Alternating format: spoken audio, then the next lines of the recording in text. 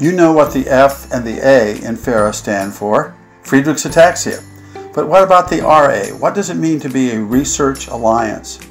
For FARA, it means supporting the sum of research activities through our foundational strategy of the 4 pillars: attracting and facilitating collaboration, funding research, sharing knowledge and know-how, and creating domain resources.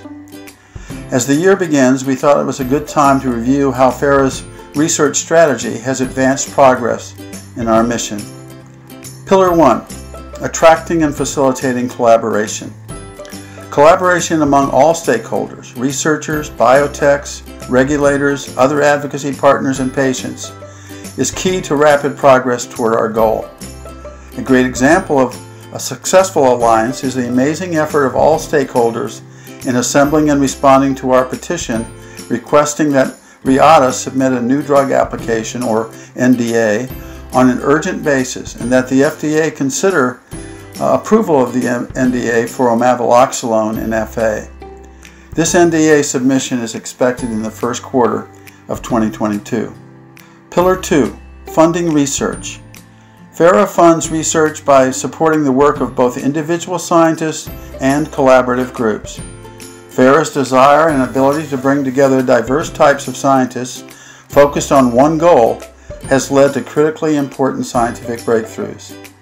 The basic research FARA has funded has laid the foundation for companies to develop and bring forward treatments for FA. Pillar 3, sharing knowledge and know-how. FARA-funded investigators have provided key insights into where and how the frataxin protein functions and the crucial role frataxin plays in energy production.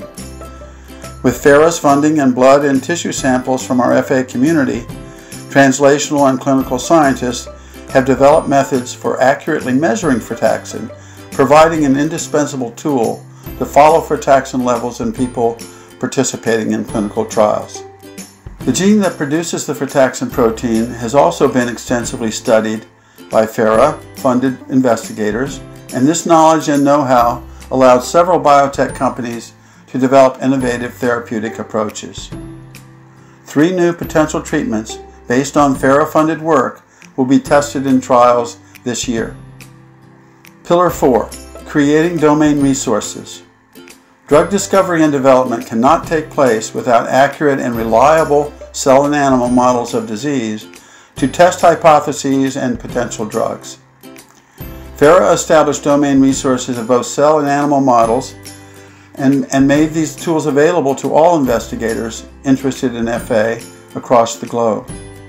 Another example of domain resources are the clinical research centers with FA dedicated and trained physicians and research coordinators.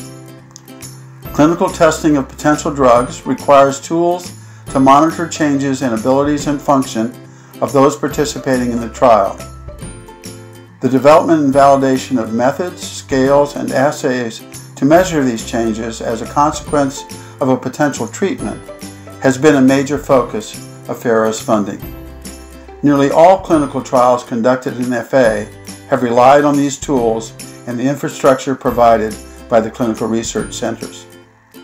FARA's support of internationally acclaimed investigators has impacted the drug discovery and development pipeline at every stage, from idea to testing in model systems to the conduct of clinical trials. Thank you, FA community, for your sustained support of FARA and for making the progress toward effective treatments for FA possible.